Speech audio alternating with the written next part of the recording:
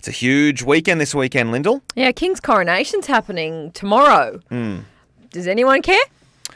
I assume some people do. You nor I really give a shit. No.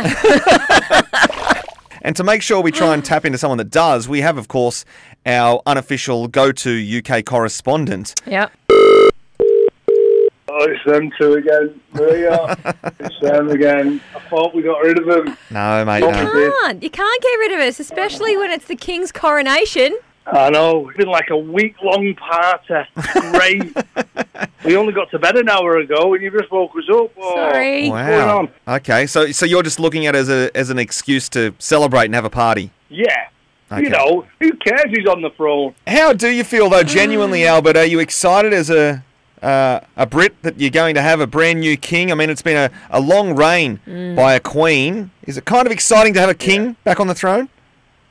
Yeah, I think it is. I think, obviously, if you're my age as well, you probably have grown up with the Queen, basically, because she was 90 when she passed. So, you know, a bit of a change. It is a bit weird singing the national anthem with King instead of Queen. But I think people are getting used to it now. And, you know, like I say, he's done an apprenticeship for 70 years. Good to see all the flags along the streets. There's street parties everywhere. There's love in the air. Oh, it's amazing. It's amazing. It kind of makes me wish I was there, to be honest. Well, you can watch it on telly, like every single network from about 5 o'clock onwards tomorrow. Okay, no one call me, please. I'm going to be 5 busy. PM, I'm going to be please. busy watching that. Yeah. You enjoy the celebrations, mate. Enjoy the coronation, and we'll wake you up again soon. All right. Love you. Love you too. I love you too. Bye, mate. Bye.